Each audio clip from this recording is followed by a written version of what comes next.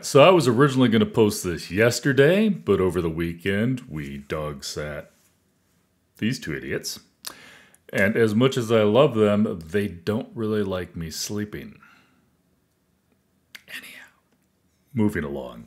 Y'all know I read this book, but I owe y'all a review on it. I read Alien Clay. If you're in the UK, this book came out earlier in the year. If you're in the US, it just came out this month. So, Alien Clay by Adrian Tchaikovsky. If you've read A Moon is a Harsh Mistress, imagine if George R. R. Martin was on one side complaining that you haven't killed enough people, and Jeff Vandermeer was on the other side going, how about this for an alien? Because that's kind of how it reads to me.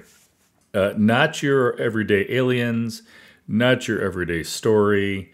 Very, very much a Handmaid's Tale / 1984 type government.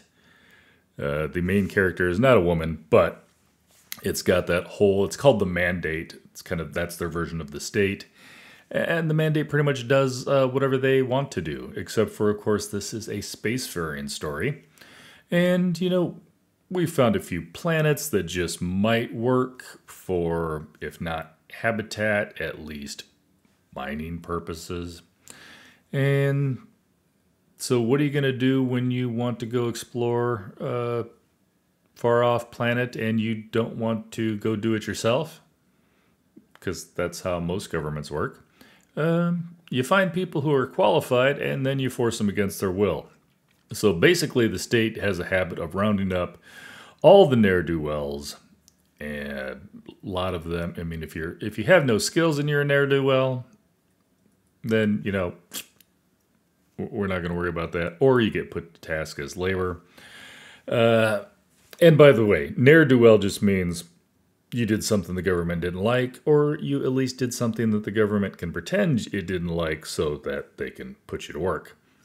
And our main character, he is a professor, he's a scientist, and he's got some skills that are going to work for what they want to do on this planet. But he also has a habit of speaking his mind. So, see ya. The rest of the tale, he's on this planet, he's kind of set up against everybody else. Everybody there doesn't know who they can trust. They obviously can't trust the people in charge, but the rest of the prisoners, you know, are you there because somebody ratted you out? And just because they're there too doesn't mean that they didn't rat you out. It just means that maybe once the government milked you for all their information, they sent you to prison camp anyhow on a far, far, far away planet. And on top of that, the planet itself is more interested in you than is probably healthy. So, won't go into all of the super details. I want you to enjoy the story for yourself. I don't want to give anything away. But yeah, if you like the 1984 type, you know, psycho government conspiracy, I don't even want to say conspiracy, because it's not a conspiracy if they're actually against you. Yeah, you know what I'm saying. And you also like the whole alien thing.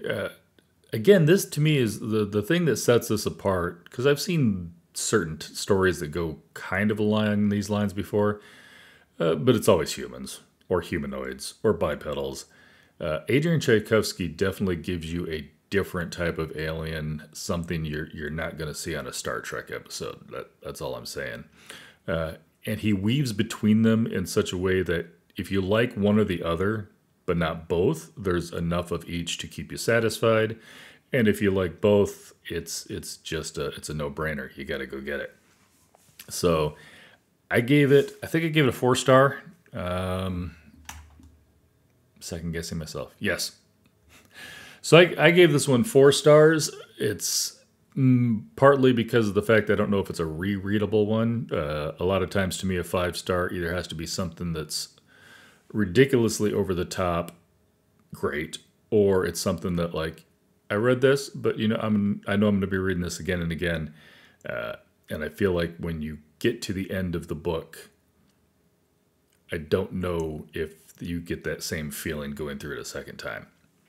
But ending was great. One of the side characters' name is Rasmussen. I'll let you discover who they are on your own as you read the book.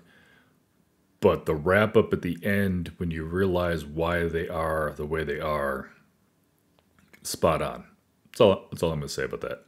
So, if you haven't checked out Adrian Tchaikovsky yet, which is kind of surprising because he's written a lot of books, definitely check this one out. I'm also currently in the middle of Service Model. I'm saying in the middle of, I'm a little over halfway through Service Model, which is another one I'll be doing a review for soon because I'm absolutely loving that one.